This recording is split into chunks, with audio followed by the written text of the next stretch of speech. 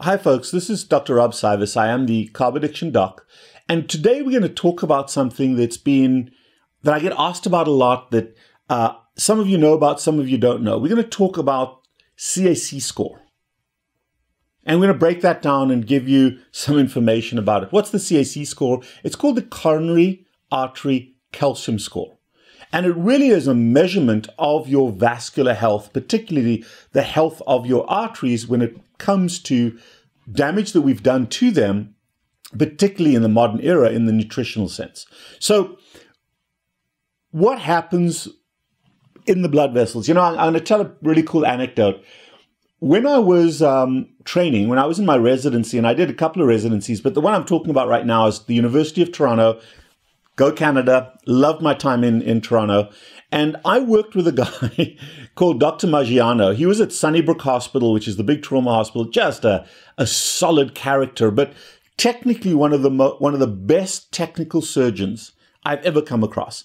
And I did a lot of work with him. And Maggiano was a vascular surgeon. And this is in the early 90s when we were still seeing a ton of people that came from the smoking era with smoking vascular damage, commonest cause of vascular damage at that time. And we were starting to see the carbohydrate groups come in more and more. The people that were eating carbohydrates, the diabetics, with their vascular disease. And by the way, the vascular disease that diabetics get or insulin-resistant people is the truth, is the real word. And smokers, nicotine users, and carbohydrate users. Those two drugs, carbohydrates are a drug, cause very, very similar vascular disease. We'll go into that in a little bit. But the coolest part, when I was operating with Madge, this was before the radiologists took over treating AAAs and vascular aneurysms, and before cardiologists were putting stents in. This was in the previous era where a surgeon was really a vascular surgeon was the only way you could fix your blood vessels. And we got every day guys coming in with ruptured AAAs or bleeding AAAs, abdominal aortic aneurysms. And we would operate on these guys. It was always this wonderful, exciting operation, not so wonderful for the patient, but we'd crack them open, we'd cut their bellies open, we'd have a CT scan, and you open up that blood vessel, you clamp it, and you open up the blood vessel, and the vessels looked, when you open them up, they were just clogged with this gelatinous snot. I mean, think about when you've got a cold and you blow out a big Huey and you stick that in someone's blood. I know that's a disgusting scenario, but that's the best scenario I could come up with. When you're really sick and you got a cold and you go, and you cough up that gray, yellow, black, disgusting snot. That's the slime that was in those people's blood, that is in those people's blood vessels. And you can take it and you can scoop it out. And sometimes you see little particles of calcium. It almost looks like little bits of bone or little chips of bone in those blood vessels. And we'd scrape those out and we'd go to the neck where it started and sew in a graft. And we'd have to be very meticulous about sewing. That's where I learned my surgical technique more so than anybody else. He was a perfectionist and he taught me very, very good surgical technique. We'd sew in that graft and then revascularize them. And sometimes some of that snot would go down, and I get into it. But what would happen, that snot would go down and clog off the small blood vessels. So from time to time, we'd lose a toe because of that. But we really would wash that out and be very, very careful. Same thing when we did carotid artery aneurysms or carotid artery blockages, exactly the same disease. And it was directly related, folks, directly related to nicotine. I didn't say smoking. I said nicotine. And I'm happy to be challenged on that. Because right now, most of you don't know this, but between 35 and 65% of all high school kids vape using nicotine on a daily basis. And we're going to see that cohort get into vascular trouble. I digress. So what we're looking at is all this gelatinous snot. But now let's go back into the laboratory and figure out where that gelatinous snot comes from. Because that gelatinous snot, by the way, is fat. It's fat. And it's so easy to look at that and say, oh my God, the fat in his diet is clogging up his blood vessels. But it wasn't happening to people who didn't smoke. It wasn't happening in people who were not diabetic or morbidly obese. We didn't see that vascular injury. So something about obesity, diabetes, and something about smoking cause that. And smokers and obese people don't eat any differently. They eat the same food. So why is it the people that eat a ton of fat but don't smoke and don't eat a lot of carbohydrates don't have that injury? But we demonized fat. We became lipophobic as a society, and it hasn't solved that problem. So it's not fat that causes this, but here's the way it works, folks. If you look at a blood vessel is a tube, and it's got kind of a elastic outer coating, a muscular elastic outer coating, and on the inside there's a lining of cells called the endothelial cells. And they've got a little membrane called the basement membrane, and they're attached to this thing called the basement membrane. And those cells are nice and flat and smooth, and they're touching, holding hands, very smooth surface, and the blood just slides by these vessels. And the vessels can get wider and narrower, and those endothelial cells can swell up a little bit or shrink down a little bit. But what happens is nicotine and sugar, nicotine and elevated levels of sugar very rapidly go from the bloodstream into those cells. And the swells, because especially with sugar, the cells swell up because sugar carries water in with it. But both nicotine and sugar damage, in order for a cell to be flat. That's actually not a resting position. A resting position for a cell is round. So when the cell flattens out, it's actually got this infrastructure, this little skeleton inside a cell made up in endothelial cells of vimectin and actin. And those are the two skeletons. Think of them as like the bones of the cell. And when those bones get rearranged in a particular way, that cytoskeleton flattens the cells out and allows them, under that tense condition, to be normal, to be good endothelial cells. Well, along comes nicotine, along comes sugar, and attaches to that cytoskeleton and damages the actin and the vimectin. And then what happens is that cytoskeleton collapses and these cells round up. And when they round up, there's little gaps here that expose something called the basement membrane. And the problem with that basement membrane is that's damage to the blood vessels, and they may leak. So the human body has this really cool system called the intravascular clotting system. When certain elements that are floating around in the blood see damage, see a hole, they go in there and they plug the hole. They plug the hole and they form a fibrin clot, and they activate the clotting cascade. And the clotting cascade has a number of factors that sequentially attract others. So you get factor 1, factor 2. Factor 2 is calcium.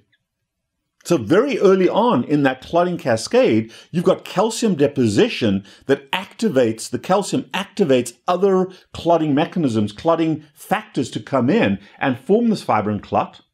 And then what happens is platelets come along, and platelets get activated, they clump up, and they seal up that clot, making it more of a permanent clot. And then the platelets activate neutrophils that come and get stuck in there, and lymphocytes. And then the lymphocytes bring in macrophages, and the macrophages have little molecules on them that attract fat. And the final thing that seals that clot, the spackle that seals that opening, that breach, is saturated fat. And the saturated fat, guys, is brought there by LDL. So when you open up that blood vessel, what you see is this remnant collection of saturated fat that's now clogging the blood vessels, but it started out as an injury from nicotine and started out as an injury from glucose. And then you've got this clot and this gelatinous snot.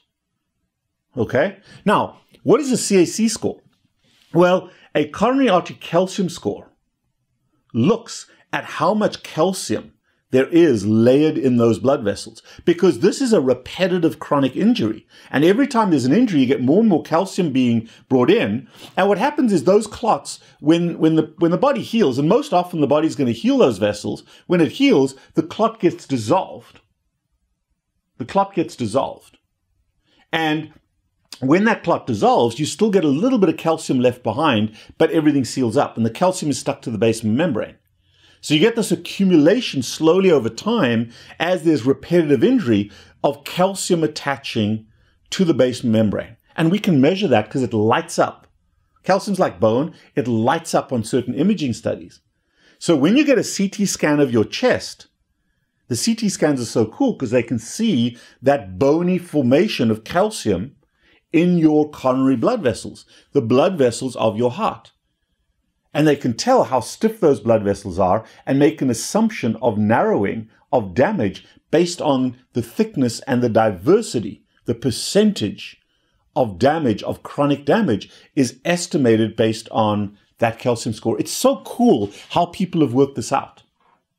And we can now have a percentage or a score to tell you how dangerous your risk of developing a blood clot or a clot in that vessel, a narrowing, or a clot that completely occludes that blood vessel, which means that blood and nutrients and oxygen doesn't go downstream and a little portion of your heart dies, and that's called a heart attack. So we can now predict based on a CAC score what your potential risk of a heart attack is.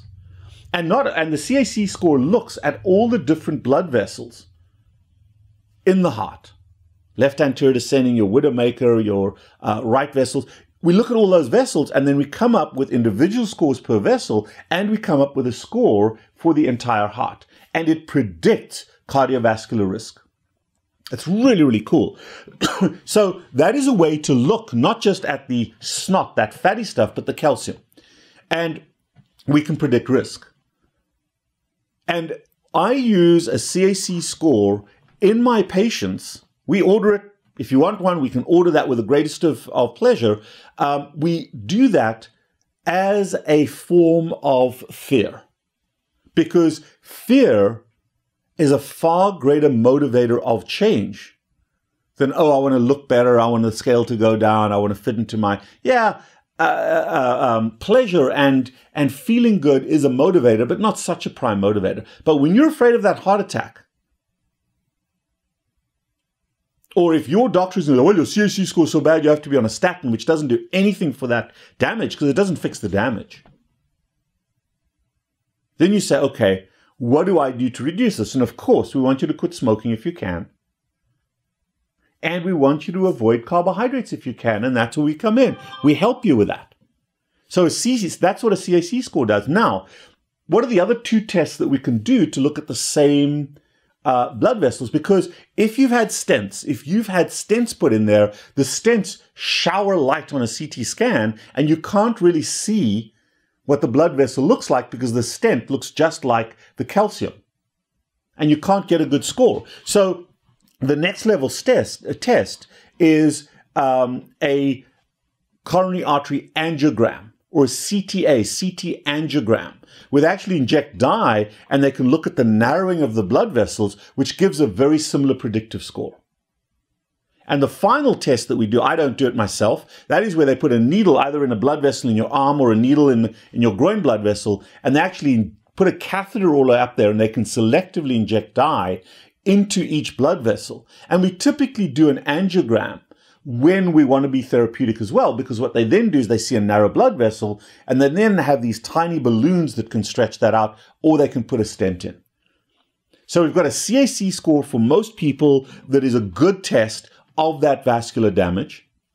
Otherwise, a CT angiogram, and at worst, from a therapeutic perspective, a true invasive angiogram. Those are the three things that we do. I don't do the angiograms, but we can order the other two. And how does it help you? It doesn't really help you to change anything.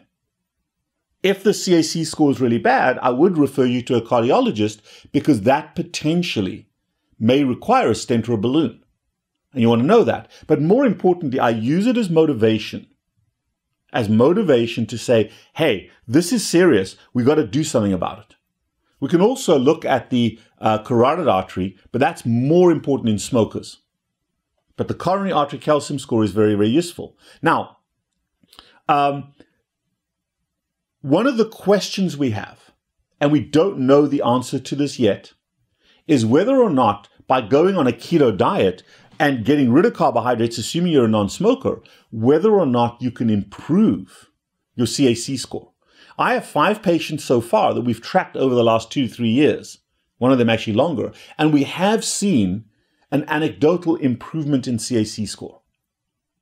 But that jury is still out. And I'm working with certain guys, David Diamond, Dave Feltman, Ivor Cummings, we're looking at this and trying to collect data to look at whether or not a CAC score actually improves. I don't know that. But what I can predictably tell you is your CAC score is not going to get worse if you don't eat carbohydrates. And then we can talk potentially, if you've got a really bad CAC score, is there any value to using aspirin, to using Eliquis or Plavix or one of the blood thinners? And I've got thoughts on that as well. I'm not going to go into that over here. It depends on what that particular individual is doing. But don't discount those. Because all you need if you've got a high CAC score is one final little bit of this, and there's your heart attack. And we don't want you to have a heart attack while you're trying to improve your general health by going on a ketogenic diet, by cutting carbohydrates out of your life. But CAC scores are incredibly valuable. We order them. Sometimes your insurance pays for it. Sometimes you have to pay out of pocket. But you avoid 10 bags of potato chips. Well, maybe a little bit more than 10. Or a few trips to McDonald's and you can pay for your CAC score. Your choice. But give us a shout. Text us to 561-517-0642. Unfortunately, I can't just write the script for the CAC score. We have to have you on our books as a patient. And I'm not prepared to do a CAC score just because you want one. It comes together with our counseling. You may consider that a hook or whatever it is. Believe me, we are busy enough. It's an option for you, but I'm uncomfortable just doing the score and then letting you go off to the internet and interpreting it. I'd like to be able to give you the interpretation and triage you accordingly. So set up a visit with us. Set up a visit with us so that we can put it into context. Because I don't want to add to the keto evangelist fear-mongering that's on the internet all the time. I hope this helps. I hope you think it through. If interested, give us a shout, but follow us on this YouTube channel, CarbAddictionDoc. Please hit the subscribe button. And also, if you can, hit the like button. Why is that important?